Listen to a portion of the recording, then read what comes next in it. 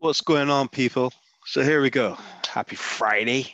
And today's discussion or topic is at 500 worth doing? So I'm just going to talk to you about, the topic at hand about AZ 500, what it covers on the syllabus and stuff like that. Is it worth doing? Yes. And I'll tell you how basically it's helped me change my career and understand a lot more about Azure. So, here we go. Before I continue, if you could be kind enough to just subscribe to the channel or give me the thumbs up, that'd be highly appreciated so that when it comes to these videos I'm creating and you like the content that I'm actually producing, that you don't miss the videos that are coming up there so I can help you track your career. Anyway, back in the game. So let's talk more about the AZ 500 cert. This having the qualification itself is not going to change your life or your work career unless you're actually going to use the tools to solve problems in your workplace. So that's the way how I do certificates of qualifications. So let's say, for example, if you're an architect, so with my job role, because I'm a contractor, it changes like the wind, the direction of the wind. I could be a engineer one day, I could be architect, I could be pre-sales, I could be DevOps, I could be SecOps. It doesn't really matter. Um, it's just the tooling that's in place that can help you solve problems. Azure Security can help you do that.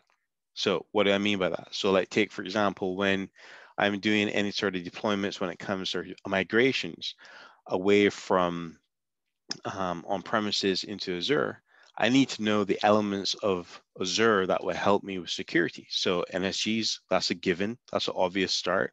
But then you've got the likes of privilege identity management. You got Azure Security Center. How's that going to actually help you? What else? That was covered. The way how of doing policies, governance, our back accounts, all of these sort of things. And the thing is that doing the qualification has helped me actually land better jobs. The reason behind that is because when you study for the information or you study for the syllabus, what tends to happen is that you have majority of this information at the forefront of your mind. Okay.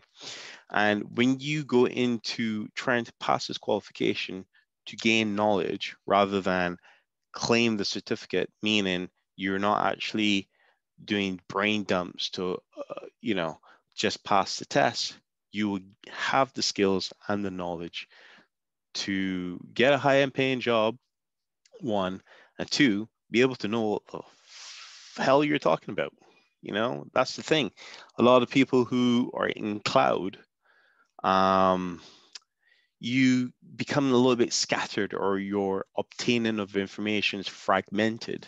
And the reason why it's fragmented is because there's no train of thought, meaning there's no steady growth in where you actually getting your information from. Doing the qualifications for Microsoft does help you do that.